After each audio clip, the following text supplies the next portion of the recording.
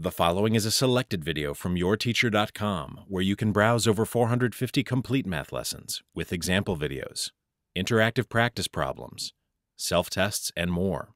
Try a complete lesson today at YourTeacher.com. In the diagram shown, angle 1 and angle 2 are called adjacent angles. Pause the audio for a moment and see if you can come up with a definition of adjacent angles using the following vocabulary words: vertex, side, and interior points. Adjacent angles are angles that share a common vertex and side but share no common interior points.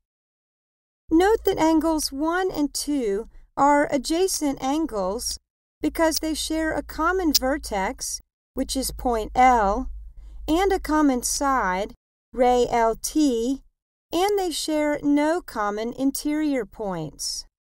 Therefore, we can say that these angles are adjacent. Note that angle 1 and angle KLM would not be adjacent angles, even though they share a common vertex, L, and a common side, ray LK, because all the points on the interior of angle 1 are also on the interior of angle KLM, and adjacent angles cannot share common interior points.